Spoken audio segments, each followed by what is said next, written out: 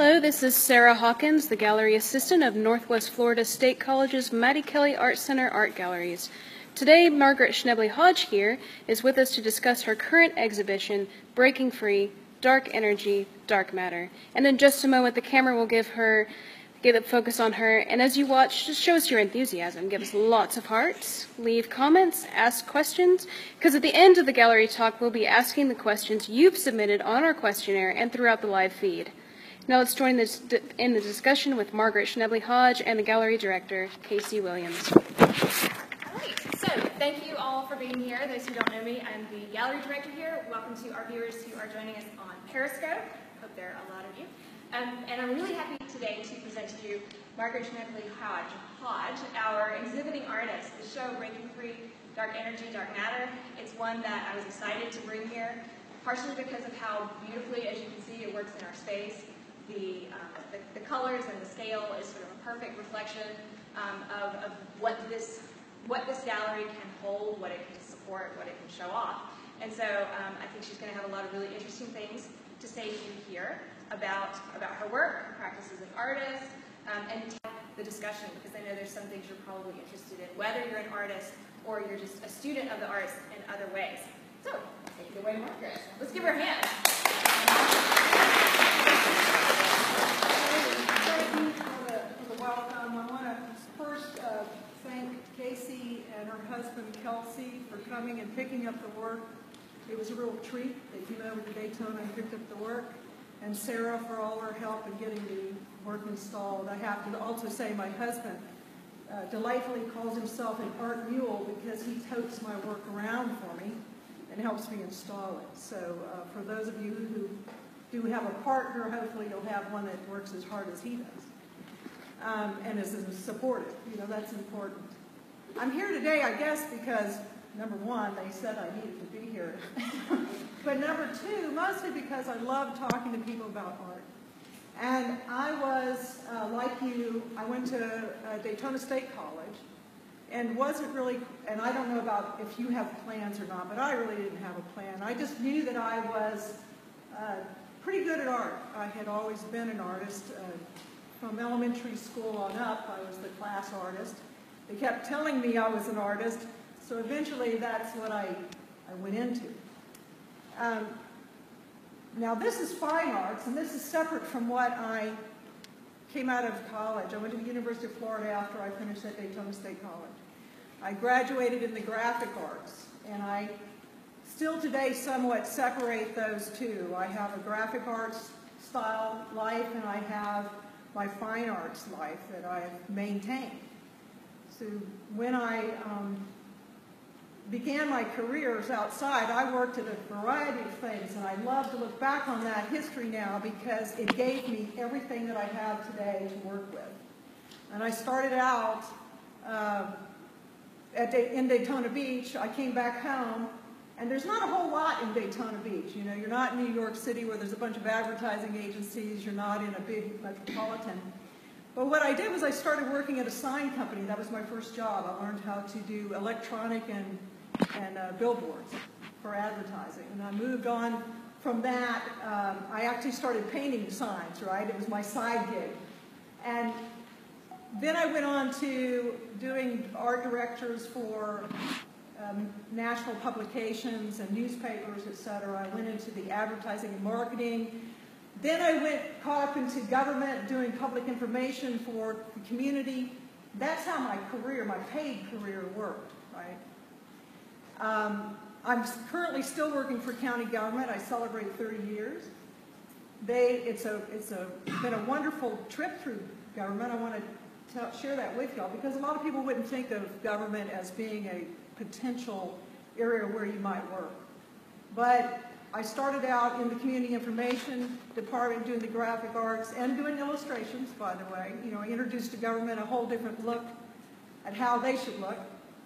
I went on to implement recycling programs when they first got started, and I was traveling around the state designing, again, brochures and public information materials, all the while still doing painting.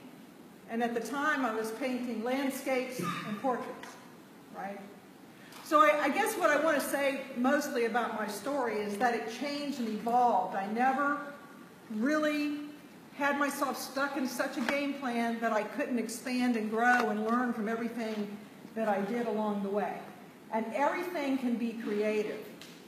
So now, working at county government, going back to that story a little bit, I was chosen to do what's called the ECHO Grants Program, which is a multi-million-dollar program to develop environmental, cultural, historical, outdoor recreation programming.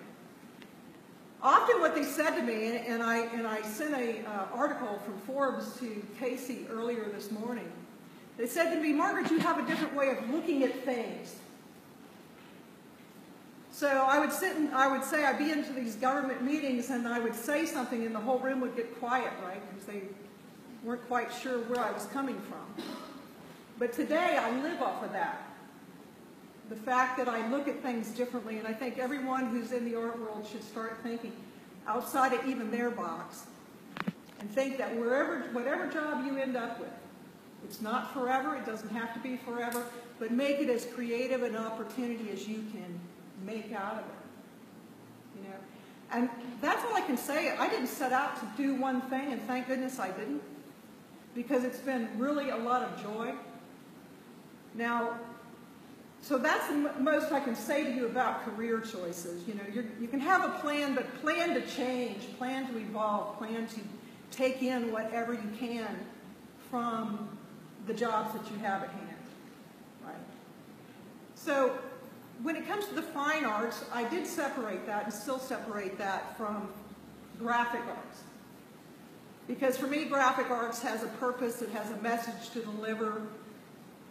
It can be propagandish, you know, it can do a lot of things. It has a purpose other than just freeing me to paint on the canvas. I can look at graphic arts or someone who's utilizing that in a fine arts field and appreciate their work. I don't appreciate it coming from me. And I don't know how to explain why I see that difference, but when I go to a canvas, I want to be totally free to express myself. I don't want to plan. Part of that, I believe, comes from the fact that I worked for government for 30 years, and I have to plan, I have to strategize, I have to reach a goal. So my daytime, I'm in this sort of structured, very structured lifestyle. So when I go back to my canvas, I don't want to do that. I want to stand there. I don't want to pick colors. I don't want to decide which ones I'm going to use. I totally go there, and I can proudly say that I have the messiest, probably, paint room of any artist I know. I happily don't put the tube tops back on the tub, and I know that's a bad thing, you know.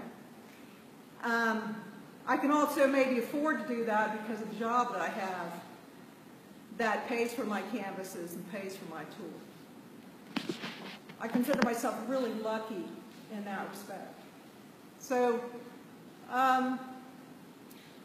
when you come to my work, I want you to enjoy the conversation with my work. You can interpret it however you want to interpret it. I might have had, in the case of this particular room, the space as something to reflect on.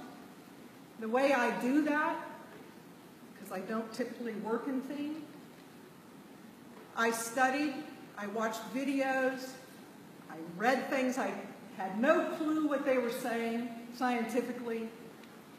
I just absorbed, what I call absorbing, like a sponge, what I can. I'm not going to be able to tell you scientifically what you're seeing on these walls because that's not what it's meant to be. I came to the canvas saying, what would it feel like if I was an explosion? What would it feel like if I was just floating through space? What's the difference between, you know, gas and plasma? How does that feel? Okay, so I don't want to try to repeat what the Hubble has done absolutely marvelously, right? And it was more about how do I interpret it as an artist. So what I learned in this process, because I consider it all a learning opportunity, is to get out of my 4 or 5 inch wide paintbrush. You know, and I began using sponges in different color palettes than I had done in the past. That's what I got out of it. Plus, when I'm coming to the canvas that way, I don't even remember the process. I start, I end, because it doesn't have any intermittent sections that goals I'm trying to reach, right? I'm just trying to come to the end of a canvas that says to me, I'm done. Now, I don't know if that short, I was going to keep this pretty short because I was more interested in your questions and how I might be able to help you move forward in your career, whether it be totally in the fine arts or the graphic arts, or you have any questions on the way I paint, because I can sort of talk about that, but I think I'd rather you walk up to the canvas, look at it, evaluate it, as though you know what I'm doing, and then ask me, because you've learned so much more than if I were to tell you exactly how I do that canvas. And frankly, I'm not going to remember exactly how I did it because I'm doing it sort of in this intuitive process. So, with that, I think I'll entertain some questions. I actually have one if you wouldn't mind.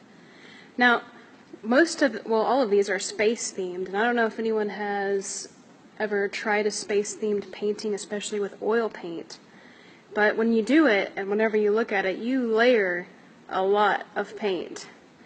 Do you ever, in your process, I mean, I know you've said you kind of have an intuitive process, but do you ever get to a point on any one of the paintings or any one that's not shown where you get confused, you reach a block where you're layering paint, where you say, oh, I'm not sure how this looks? Always. I think that as I remember when I was doing representational work, I loved the underpainting better than the finished product. And I discovered that the underpainting was just fine because the underpainting had all that little work in it, right? Had all the energy lines that when you're doing a portrait, the way I was painting, it would become flat. I would lose all that energy, and I love energy on a canvas. What I also learned was that if I'm dissatisfied with the work, a wise person gave me the idea that make a big change. Don't hold on to it. If you're not happy with the work, make a huge change. Take a big, huge color and go across the top and then work with that, right? Take large paintbrushes. Don't take little, teeny paintbrushes. So, yeah, absolutely. I continue to be I don't want to say dissatisfied, but looking for the right spot to finish. And I have a lot of works in my studio that don't come out. They'll be painted over. They won't be donated. They won't be sold because they're not works that I would want to be out. And so the other thing I would caution all artists to do is to be selective in your journey. I took a travel around the state of Florida to find out if I wanted to, which gallery I aspired to, right? And you go in there and you talk to the gallery director and you say, I wasn't ready to go into those galleries at the time, but you still ask the questions and they'll give you some answers about if you want to be in this gallery, then don't do that. And don't do that. They will tell you. And that's your choice. If you want to be in a different gallery, they'll say those two things are fine. You can go ahead and do those. So I think you need to look and do some research and keep an open mind with everything you're doing, including if you get stuck on a painting. Sometimes I would get stuck on a painting and I'd sit over there and I'd go, what the heck is that? Where did that come from? You know, it looks like something I don't like, right? But yet it had some seed that it was planting in my head, and I put it over there, and a year later, that particular style or whatever was going on would show up in a large work, and I'd go, there it is. So even though you might get stuck or you might not know where you're going or what you're doing, just keep on moving. It can be challenging, but you know, if you love art, that's what you do. I don't think you have an alternative. You just keep painting, or you just keep doing your sculpture work or mixed media work. Because it is, for me, it's my life. When I would come home and get frustrated, my husband would say, go paint, right? When I was frustrated, I knew where my safety place was, painting. When I was frustrated, some of that made my best work. Right? So, at least from my perspective. Now, you've mentioned the challenges that you face as an artist with, reaching those roadblocks. Someone from our questionnaire process asked this question: what are some of the things you enjoy specifically about the process that you go through? Specifically, I enjoy my process because of the freedom. I don't, like I mentioned before, I had to get over caring if the canvas cost $200 or $100. I had to get over caring about if the paint cost so much. I had to get over whether someone was going to like it or not. And so I did that, And when I was doing some fairs, I remember I had some works up there. They weren't quite as, they were still using a lot of figurative work, and some people would walk in and they'd say, what's wrong with you? And I'd go, because they were fairly psychological paintings, and I'd say, well, no, I guess my question would be, what's wrong with you? Because these works are just perfectly fine for me. And they would turn out that they were what I call a blue person versus a brown person. These paintings happen to be in brown. But that kept me going forward because I love that conversation. I don't want everyone to walk into the space and say, oh, I love your work. I want them to be able to talk about the work in a deeper, more meaningful way, right? I'm not there to decorate your couch, even though I do have some people that have them over their couches, right? But that isn't my first process. My first thing is, what am I trying to get out, and just let it come out in whatever poetic way it can be.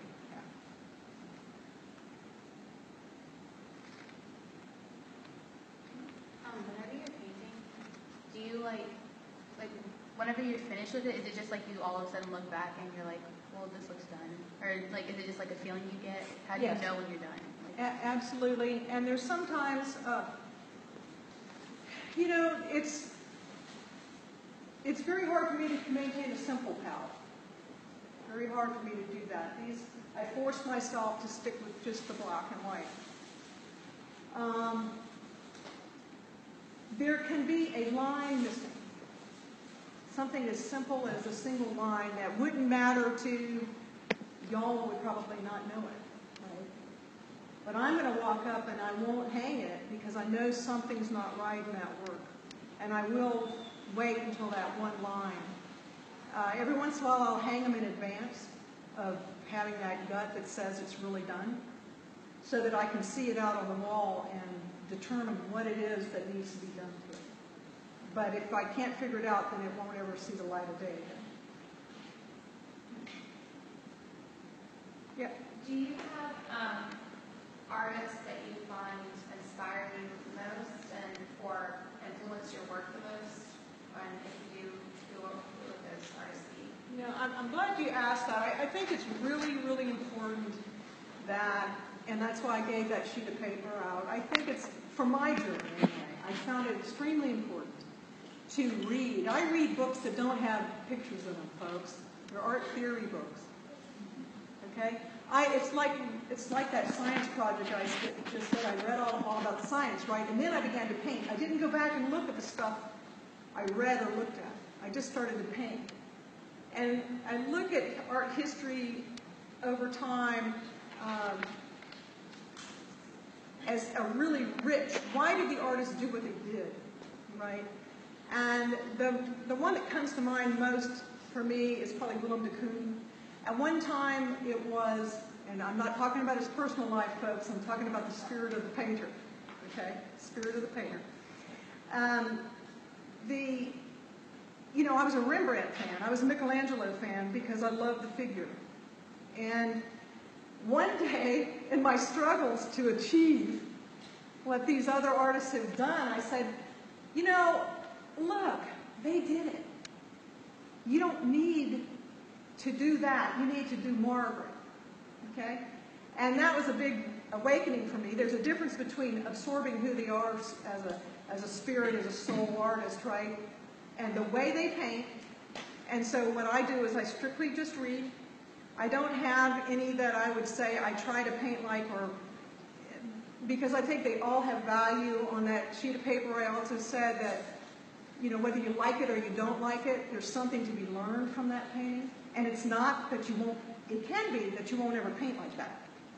But if you look deep into the painting, there's some pieces and parts in that you will want to maybe put in your toolbox and use it to recreate who you are. Okay, so today I don't paint with anybody or anything in mind, and I found that freedom is the most wonderful thing I could probably ever do for myself, and I would encourage all of y'all to try to find that if you haven't.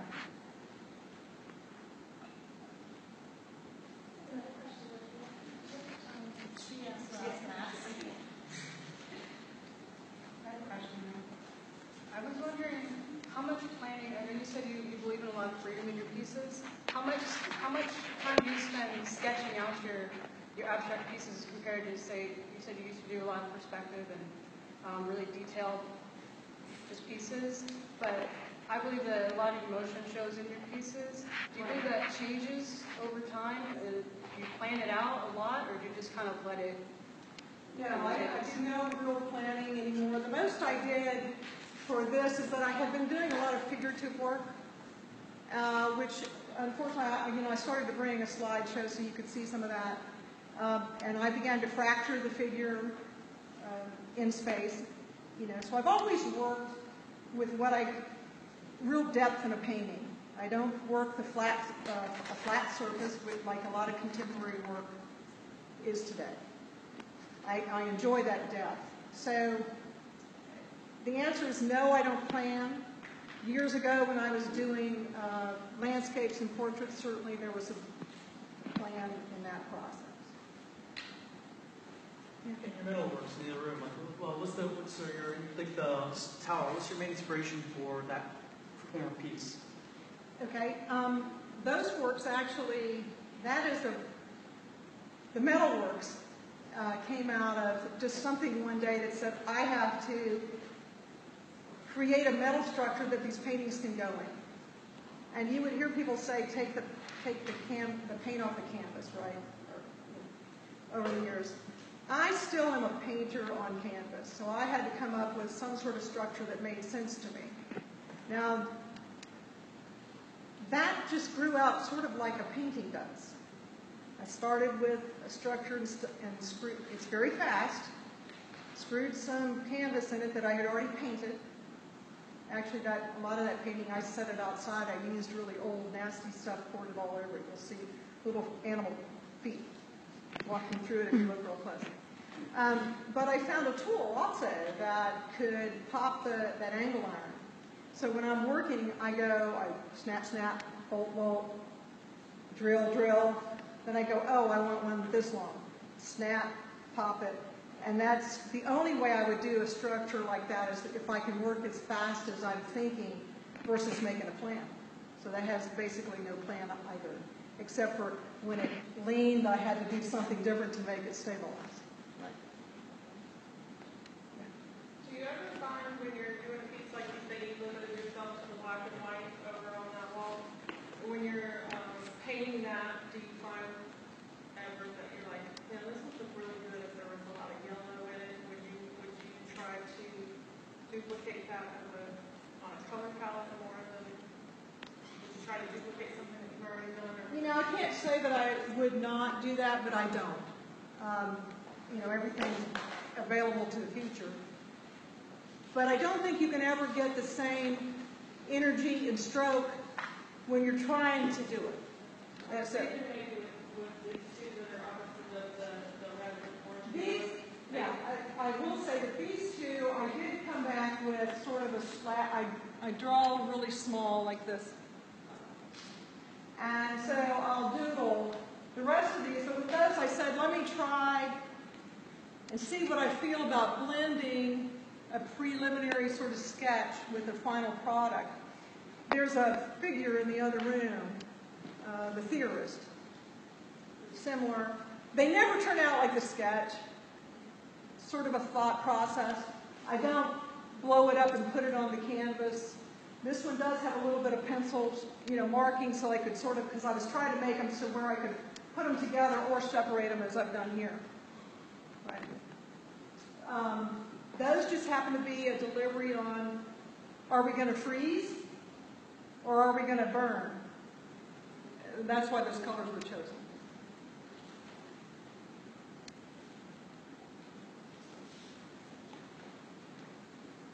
Anybody else? So you spoke about working figuratively and then moving into abstract. One of the questions that I deal with both as a curator and as a teacher is when people see abstract work, they say, I could do that, or they say, my kid could do that. The famous. The famous always, I could do that, right? How do you personally respond to that if you've encountered it, or how would you respond to that if you've encountered it? Well, first let me explain my figurative work. If you go out to the website, you'll see some of the figurative work. It's really very abstract. I don't have any of my old landscapes or portraits out there. That's not what I do. There's some people that still want to have me do something. I will, but only under the right conditions. So we tend to not do that. But, so you won't go out there and see those realistic works. So back to your question on anybody can do that. I think probably when I was in college and I went to all those museums, there were times when I would look at that work and I'd go, And I remember the most interesting one was a purple sponge hanging in an acrylic box called saturated purple, And I went, huh?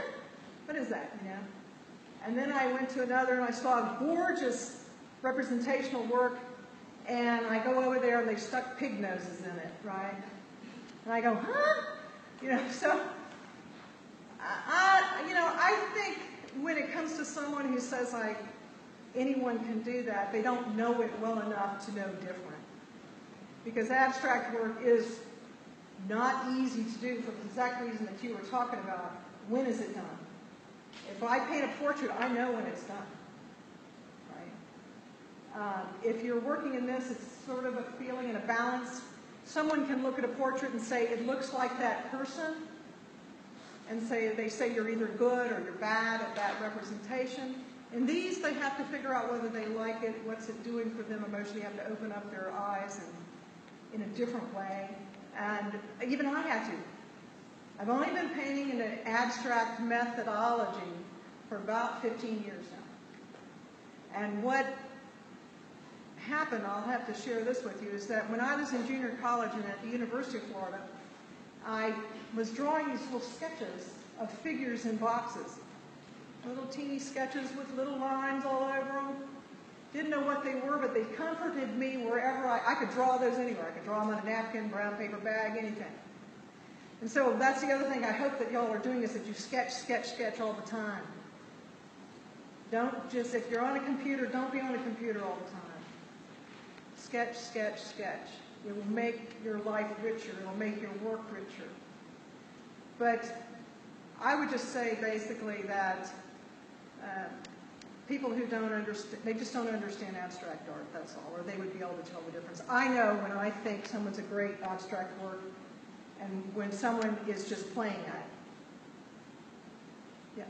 When you went from figurative to abstract, was the transition hard? Like, I'm in class with two amazing artists that are very good at, I just can't, I feel like I can't let go of the control to, my stuff is very flat and neat and clean. And I don't know how to do that. Okay, the question you do want to. One of the tips that was given to me, because I had been doing these little sketches, right, I felt unfulfilled by representational work. I took an advanced study course with someone for a week, and where you just go in and they mentor you to push you wherever you want to go. That's 15 years ago now. And he saw these little sketches, and he says, make those large and make those yours. Now, he knew that I had been trucking around doing these little sketches all my life, but I had never made one into a painting. So then I made one into a painting, just like I had drawn it, right? Very loose. So what my tip for you to do is get yourself a big, huge piece of paper, a large wall space, put it out there, get 5-inch paint brushes, and do what you're doing with your tight little works and just let it fly. Because remember, it's about your process. It's not about selling it. You know, and that was the other thing, is I got over trying to sell everything. It didn't make me happy, but you know, that goes back to I have this other career that supported me being able to do what I want, right? Which was also very creative because I chose to make it so. So just, you know, don't get so serious. Get something that you don't care about if you get messy. Use old paint. Get house paint, you know.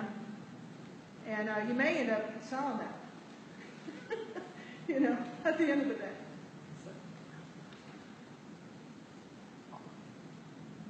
Anybody else?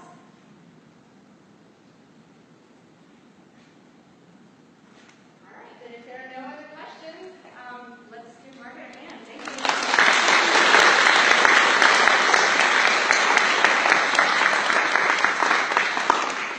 And thanks to our audience for coming in. You guys are welcome to stick around. We have some refreshments. And thanks to our viewers for joining us on Periscope. Have a good rest of the day. Did you want to mention the tomorrow? Yes, of course. Tomorrow night, we will be back here. Margaret is having a Meet the Artist event. If you know somebody who was not able to be here, tomorrow night, 6 to 7:30 p.m. in this space again. And I just want to give a quick message to our Periscope viewers. In case you are in the Niceville area, you can always view these works, and even the ones that Margaret didn't mention, from 10 a.m. to 4 p.m. Monday through Fridays at the Mattie Kelly Art Center. Thanks for viewing. Yeah, no, just as long as I have one signature, we're good to go.